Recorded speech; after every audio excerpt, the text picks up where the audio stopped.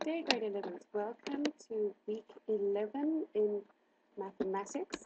We're going to carry on with analytical geometry. What we're going to be doing now is applying what we've learned about finding the equation of a line. And this time we're going to be looking at finding the equation of a line with one point, and this line is parallel to another. So what is special about that? What is special is that what do we know about parallel lines? We know that their gradients are the same. So if we've got this point, 3 minus 2, and we know that it's going through a line that is parallel to this line, then this point has, the line that this point is on, has to have the same gradient as that, right? So that's all we need to do. We need to find the gradient of this line. We're going to find m, and then we've got a point, and then it makes life very easy. So let's have a look at this. It says find the equation of the line parallel to 2y plus 3x equals 2 and passing through the point 3 minus 2. So this is the parallel line, the line that's going to be parallel to. So what do we need to do? The first thing we need to do is get this in standard form. So they give us that 2y plus 3x equals 2. So therefore we know that 2y is equal to minus 3x plus 2. Remember that the standard form of a straight line graph, which you guys should be able to say in your sleep right now, is y is equal to mx plus c, where m is your gradient and c is your y-cut or y-intercept. And that's what we need to get this into in order to find out what the gradient is, and that's what I'm busy doing over here. So now we've got 2y is equal to minus 3x plus 2, but the standard form has a coefficient of 1 for y. So we're going to divide both sides by 2. So therefore I'm going to go y is equal to minus 3 over 2x plus 2 divided by 2, which becomes minus 3 over 2x plus 1. So if we had to just draw this line, just to give you an idea, okay, this is x and this is y. It is going through plus 1, and if you want to find out where it goes through the y-axis, we can say, okay, find it y equal 0. So we're going to go let y equal 0. So then we've got 0 is equal to minus 3 over 2x plus 1. So you've got minus 1 is equal to minus 3 over 2x. Therefore, you're going to times both of these sides by minus 2 over 3 to get rid of that fraction over there. So we have x is equal to minus and a minus a plus, so it becomes 2 over 3. So therefore it's going through a point about over here, and that there, oh, that's a terrible line. That there is my line, y is equal to minus 3 over 2x plus 1. Okay, so that is that line. Now they say we've got another point. Let me just change color so you can see what I'm doing now. We've got another point, which is 3 at 3 minus 2. So x is 3. So we've got 1, 2, okay, that's 1, 2, 3. Y is minus 2. So we've got this point here, which is at 3 minus 2. And they tell us that it's going through a line that's parallel with the blue line. It's parallel. And again, I apologize for my really bad drawing of straight lines. So because these two lines are parallel, what do we know? The gradients are equal. The gradients are equal. Therefore, the gradient of this green line is going to be, what is it? Minus 3 over 2. It's going to be minus 3 over 2. Minus 3 over 2. Therefore, we've got y is equal to mx plus c.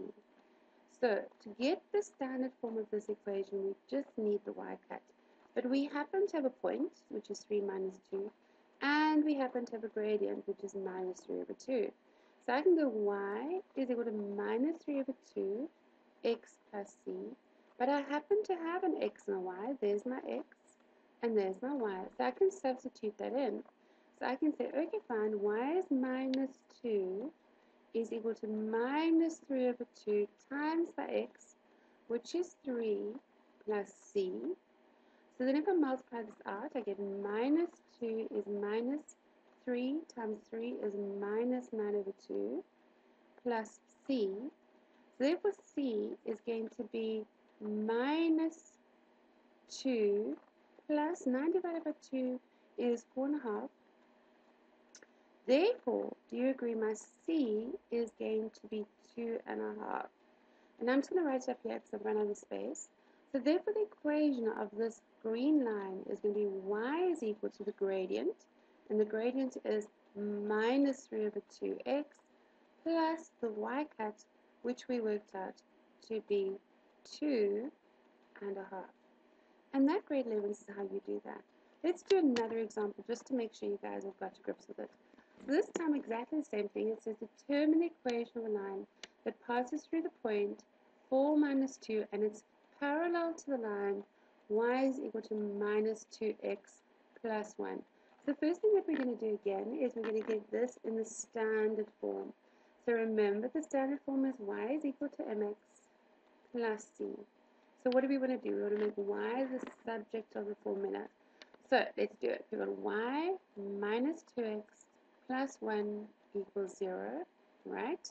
If I make y the subject of the formula, I'm going to leave y on this side and take everything onto the other side. So that becomes 2x minus 1. So there we've got the gradient. That there is the gradient of this line. And again, I'm just going to quickly draw this so that you can see what we're doing. We've got this goes through minus 1, and the gradient is going to be 2, which means it goes up to 1, 2, and across 1. So therefore, we're just going to draw this like this. There you go. And that there is my equation of y is equal to 2x minus 1. And now, again, I'm just going to change my color. And they've given us the point 4 minus 2. 4 minus 2. So 4 minus 2 is going to be about over here and about over there. So this point is 4 more or less, 4 minus 2. And they're telling us that there is a line. Oh, that's bad. Let us just erase that line. And let's do it again. Okay.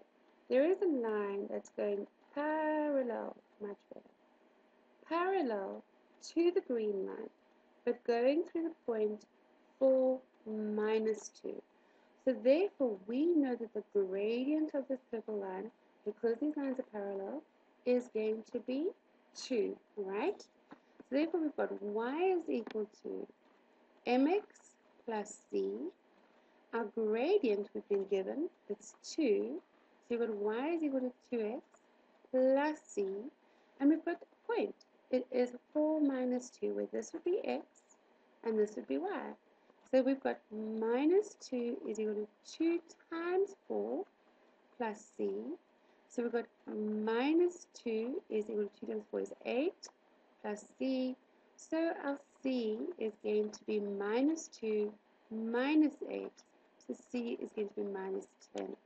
Therefore, our equation is going to be y is equal to 2x minus 10. 2x minus 10.